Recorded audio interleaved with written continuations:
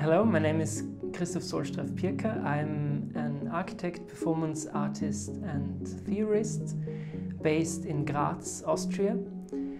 I'm currently completing my artistic doctorate at the Institute for Contemporary Art in Graz. And I'm very happy to be here now in Iceland. And I was really enjoying the previous weeks here at my residency. I was working for an article, basically for my doctoral thesis, which was dealing with the context of Iceland. But I wasn't so much looking at the landscape and so that what was really visible in that sense, but at some point in my work actually I became really interested in what lies beyond or behind what we can see. So I'm really interested in the notion of contemporary landscape and how this landscape is bound to man-made design, to culture, to ideology, to history. So I'm basically investigating all the ambivalent spaces of our environment within the present, one could say, ecological trauma. So I'm trying to find out what lies beyond the surface, basically. So I'm writing about that, but I'm also trying to formulate a specific investigative praxis or methodology.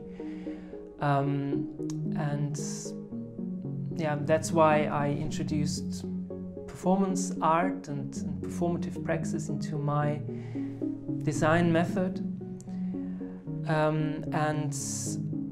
Here in Iceland I was especially interested in the history of the financial crisis which took part here several years ago, so that what we can see in Iceland is not just the marvelous landscape that is surrounding us here, but actually a history and certain layers of capitalist warfare, one could say. So at some point of my research and during the process of the preparation of my article here, I actually came across the notion of periphery, which was very intriguing to me. Because periphery originally doesn't have this marginal connotation of something that is, unimportant or something at the border that it's not really worth conceiving it, but originally it comes from the ancient Greek for to carry. When we think and talk about carrying, you very soon come across a methodology that has an almost ethical attitude. And that actually became very important to me because with my praxis and my artistic approach, I am actually trying to apply this carrying approach or this carrying methodology, which means that I'm considering all the different players or agents, you could say, of our environment equally or as partners within a even democratic dialogue. So this means, specifically to my research here in Iceland, that when I'm dealing with that ecology or environment of capitalist or monetary driven warfare, that I actually have to embed myself into that violent dimension of our environment. So not to negate something or not to hide something, but actually to confront myself with that. That's not always an easy approach, but that's definitely an approach that brings new encounters with it. And with that new encounters, it also brings maybe new knowledge with it.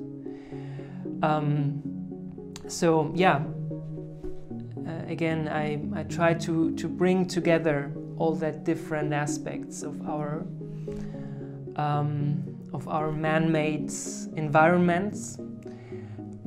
Try to reflect upon them, try to encounter them, and in that encounter, trying to find a new way of relating to our planet. And so in that sense, you could say that's a kind of ecological way of thinking about art and doing art, but ecological in the sense that it follows a certain logics of dialogue, of hearing, of listening to all the aspects that are surrounding us. So I'm very happy to have that opportunity to investigate it on site here in the specific context of Iceland, and to have that wonderful opportunity to